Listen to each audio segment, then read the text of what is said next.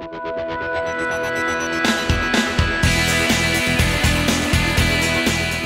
you walk in, and just like a typical Z pizza, it's a pay at the counter or order at the counter first.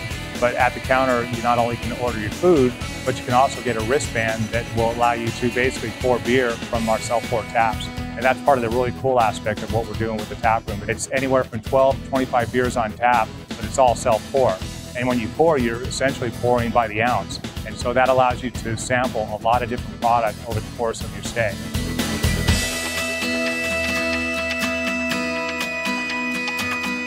With both the tap technology and the beer attendant that is always monitoring the pour system, go ahead and educate folks and teach them what the difference between a saison and a pale ale. People don't know that much about beer, and they come in here and they get to learn and talk about it with their friends, and I think they really enjoy that piece of it.